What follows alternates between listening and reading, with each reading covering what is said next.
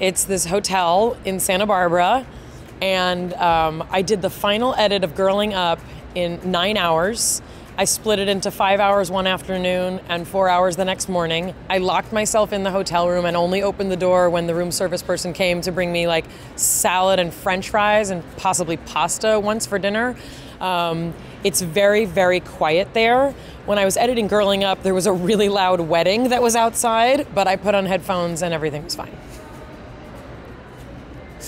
Literally, like with a freaking bagpiper at my writing retreat.